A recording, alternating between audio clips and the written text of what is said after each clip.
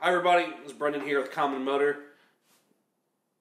It's common-motor.com on the internets, and today we're going to talk about one of the Achilles heels on the CB360 family of engines, which is the cam journal failure.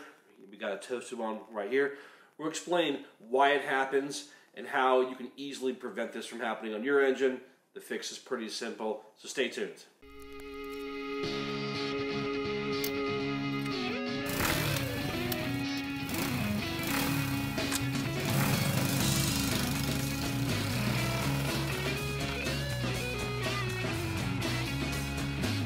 What I have in front of me is a trashed CB360 cylinder head that has a well, the center cam journal in it. It's pretty roached. In fact, this one actually happened to eat the center one and the outer one. But usually the center one is a victim of damage in these engines. In fact, here's the cam that came out of the engine, and the camshaft itself is also pretty roached.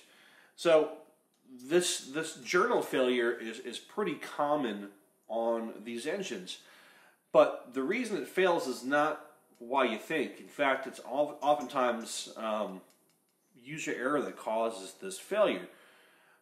This journal is a little different from the other two journals. We have an outer journal here and an outer journal here. The outer journals are pressure fed. They have oil that comes up and keeps the camshaft, bearing, surfaces lubricated.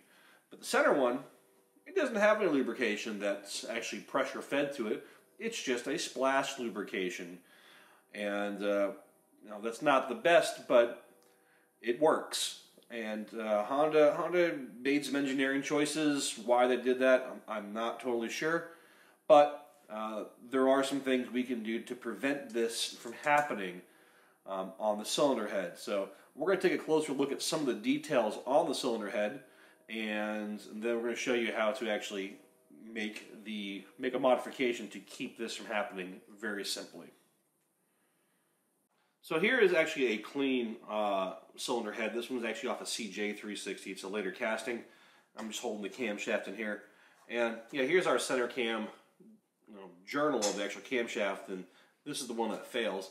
I'm going to remove the camshaft. I'm going to point out an interesting detail here.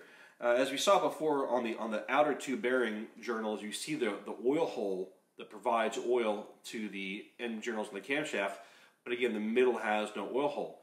If we look real closely in this little cup here, there's a raised part of the casting right here. This was a provision that Honda actually cast into the cylinder head to potentially be drilled and send oil from this journal over to the center journal. Now, if you have an earlier style cylinder head, you can actually come in from the side here with a mill and drill a hole through it, and then drill a hole into the cam journal here and pressure feed it. But you better have a milling machine to do the work. And also, not all heads are able to do it. If you look at this particular head here, this casting has a lot of underfill on it, and you're not going to have a good square shot to drill through it. Some of the earlier castings, this is all flat. Just depends how they made it. But I want to show you this is a later style CJ casting where they ended up, it has this underfill right here where a lot of flat surface to work with. That's okay. I'm not expecting you guys to do that kind of work.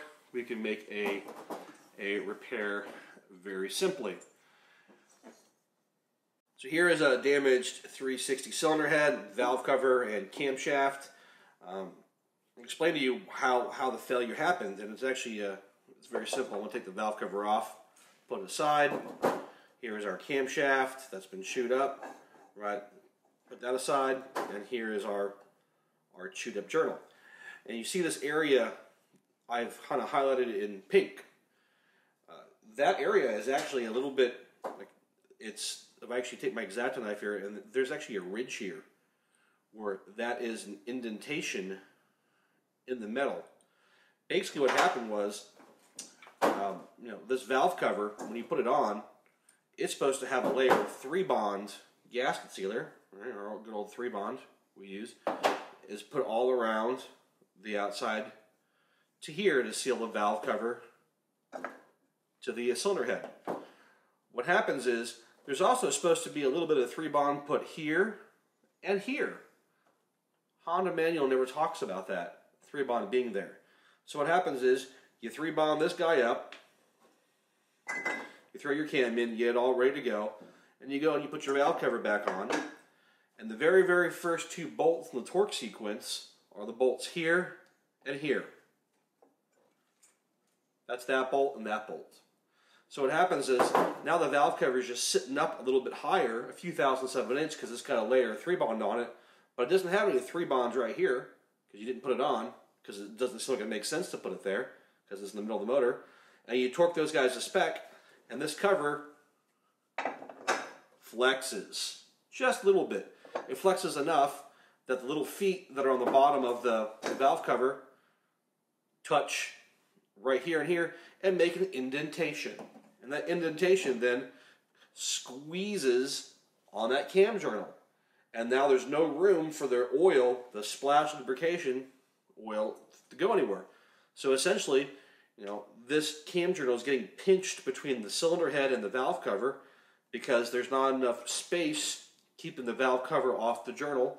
You fire the engine up and it chews up the journal. So that's what happened. In fact, that's exactly what happened on this engine here. And that indentation there is the indentation that came off the valve cover.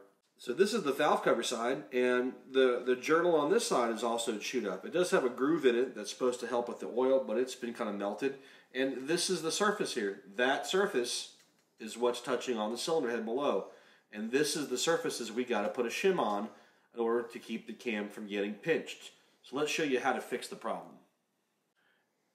If your cylinder head is trash like this and the journals are worn out, unfortunately it can't be fixed. It has to be changed out to a different head.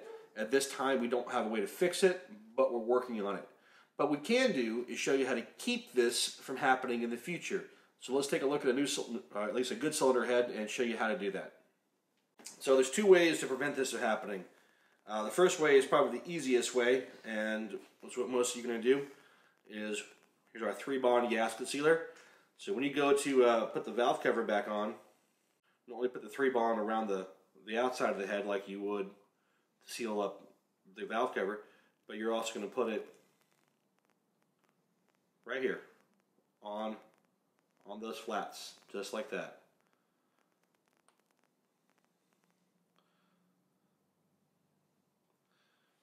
And you work your way around, put your valve cover on, drop your cam in, your valve cover will go on. So the second technique of doing this, if you don't want to use the 3-bond method, is to shim up the 2 kind of pillars next to the center cam journal. And what I used to shim it with is, this is aluminum tape that's used in HVAC work.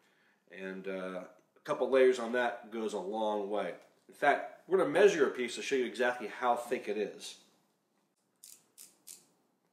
Alright, so a single layer of the aluminum tape is a little bit over 3/1000ths of an inch. It's actually it's like 3/2. So if you put 2 layers of this stuff on your head here, you're going to get a little bit over 6/1000ths, maybe 6.5 clearance. By the time it squishes down, it's probably going to be closer to 6. But hey, that's a little bit of extra clearance that the oil can get in there and keep the camshaft and the journal lubricated, and that's what you want. So I'm going to go ahead and apply some of my aluminum tape I made. I'm going to do 2 coats of it, or 2 layers of it on either one of these guys. In fact, I already did that one. You can see it off camera. I'm going to go ahead and do this one for you guys on camera. And you just need a very small piece of the tape, not a whole lot. It's essentially aluminum foil. 2. Just want to make sure you get all the little bits and pieces off. We don't want any of these little pieces of aluminum floating around the engine or anything.